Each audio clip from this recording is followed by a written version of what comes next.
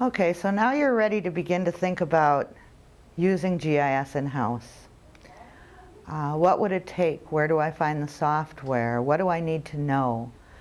As far as I know, most GIS programs are PC-based. I don't work on a Mac, so I'm not really familiar whether there's GIS programs for Macs out there. There might be some, but from what I understand, most GIS programs are PC-based. Like I mentioned earlier, the industry standard is called ArcGIS and is provided by a company called Esri, Redlands, California, and is now available on TechSoup. It's a recent edition, and I must say I was glad to see it because it helps me realize that more folks are thinking about using this technology seriously. There's also a variety of open source programs. There's a free downloadable GIS program called Quantum GIS that has been created by an open source development community that provides the user to do many of the basic functions, such as certainly locating places on the ground, putting buffers around places. Say you want to understand what's within 3 miles of a given location. You're able to do some measuring to nearby features. A lot of the basic functions that folks need to do, they could do in that software package. There's other open source programs out there.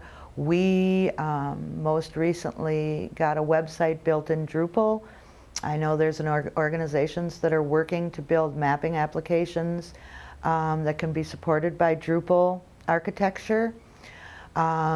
GIS and computer mapping is really entering all worlds now, and so there's a variety of ways you can use it.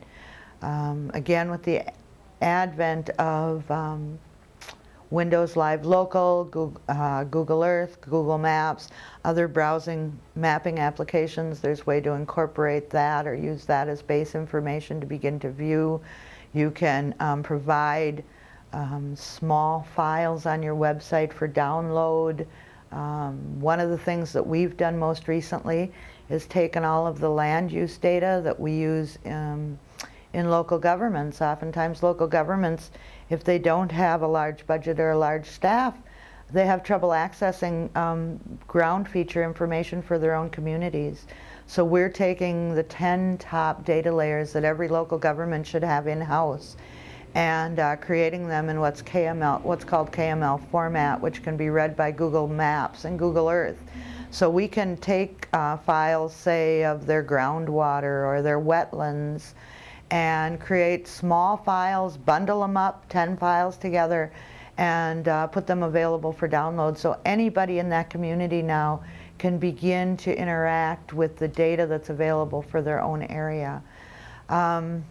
So there's a variety of ways to get involved, to start thinking about, or to start learning about Geographic Information Systems programs.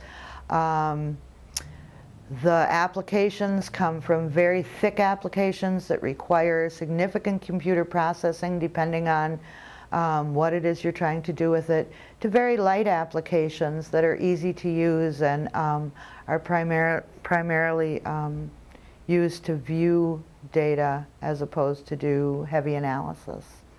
So whatever your need is, there's probably a product out there that can serve it. The learning curve is becoming lower, again, depending on what you need to do.